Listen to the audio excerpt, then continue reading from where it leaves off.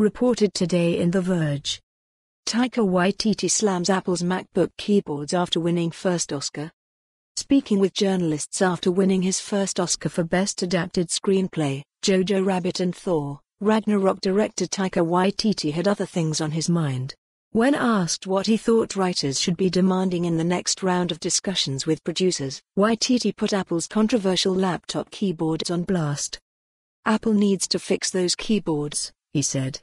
"They are impossible to write on, they've gotten worse. It makes me want to go back to PCs.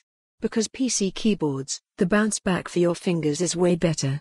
Hands up who still uses a PC? You know what I'm talking about. It's a way better keyboard. Those Apple keyboards are horrendous." Taika Waititi jokes about what writers should be asking for in the next round of talks with producers. "Apple needs to fix those keyboards. They are impossible to write on. They've gotten worse. It makes me want to go back to PCs. #OscarsPick.Twitter.com/VLFTSJCFZM. "I've got some shoulder problems," Waititi continued. "I've got OOS, Occupational Overuse Syndrome, a term used in New Zealand for RSI, I don't know what you call it over here, this sort of thing here, gestures to arm, that tendon which goes down your forearm down into the thumb. You know what I'm talking about, if you guys are ever writing.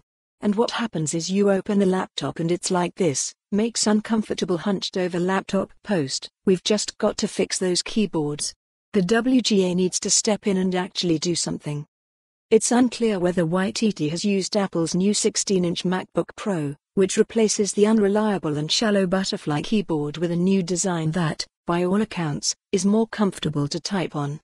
But the butterfly keyboards have been shipping in laptops for nearly 5 years now, so hopefully Apple gets the message and kills them off once and for all in 2020. For more on this story, visit the news article link.